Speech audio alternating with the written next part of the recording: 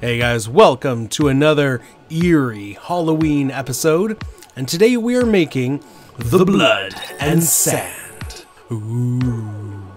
Now, I chose this drink for a Halloween special mainly because it has blood in the title, but this is an awesome drink that can be enjoyed pretty much all year round. It's not tied to any season or holiday.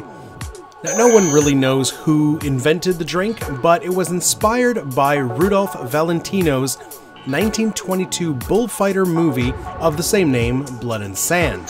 Now, this is a pretty simple drink. It's 4 ingredients, equal parts, and it's going to start with 3/4 ounce of blended Scotch. Now, apparently you're not supposed to use a smoky Scotch for this, but I will respectfully disagree. The way I look at it, if you're specifying Scotch as opposed to any other kind of whiskey, it's because you're looking for those flavors that are unique to Scotch. And for my personal taste, that means peat and smoke. But that's my personal preference, and you use whichever Scotch you like. Next up is our cherry liqueur. I'm using this Luxardo Cherry Sangue Morlacco. Classically, this was done with cherry herring, another cherry liqueur. But you want that sweeter cherry brandy.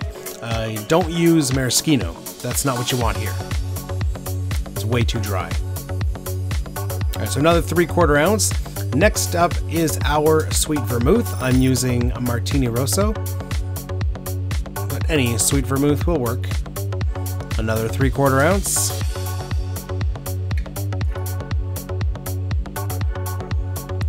All right, now the last ingredient is orange juice. Now, this should be blood orange juice, but I couldn't find any.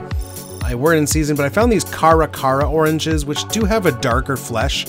It's slightly darker, but it's not going to give us that blood color. So 3/4 ounce of orange juice. So that mix would be darker if we had the blood oranges, but what are you going to do? Okay, fill your glass with ice.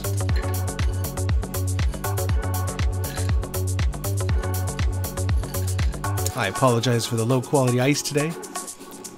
Flippy move. Get her on there, slap her tight, and shaky shaky. Don't forget to subscribe to the channel, click that button, hit the bell, get notified every time we release new content, which is twice a week. Alright, so 10 to 15 second shake. Good hard shake. Slap to unseal. Looking good.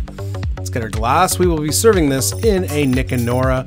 You could serve in a coupe, a martini glass. Any stemware is traditional for this cocktail. Get your hawthorn, and let's do our sexy pour. Now, you could double strain if your juice had a lot of pulp in it. I kind of strained it as I was juicing the oranges, so no need. Don't forget to follow me on Instagram, RobIMX. Okay, for garnish. Now, traditionally, I would do a Luxardo cherry, or maybe a blood orange wedge if you're able to find them, but this is Halloween, so I figured we'd do something a little more dramatic. How about a severed finger? So let's get a cutting board, nice sharp knife, line up your finger, and oh god, what am I doing? Oh god, that hurt. The things I do for my audience. That is gonna leave a mark. Alright, so grab your finger in the glass and feeling a little lightheaded here. And wait a second, what am I doing? That's disgusting. You know what? Let's just garnish with a gummy worm. There you go. It's got the same kind of Halloween effect. It's gonna look creepy, look gross, but hey, it's a treat for your guests. So, there you have it, guys. There is your Blood and Sand cocktail. I apologize for all that foolishness. Let's taste it. Now, I absolutely love this cocktail.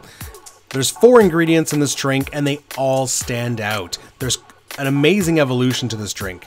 So right up front, you get the fruit notes, you get the cherry, you get the orange, and right after that, the warm, smoky flavor from the whiskey hits, followed by the sweet vermouth, and then it kind of lingers on that sweet vermouth flavor. It's just a really good drink. I really think you're going to like it. So go ahead and make a Blood and Sand for your friends on Halloween or for yourself. Alright, I'm going to head over to the hospital and get this finger reattached. Well, I hope you enjoyed these Halloween cocktail videos, guys. If you missed the last one, click on the link there to watch our lychee daiquiri with a disgusting eyeball garnish. And you can also check out our fall series. We have a bunch of fall-flavored cocktails. And don't forget to share, like, subscribe. We'll see you next time. Cheers.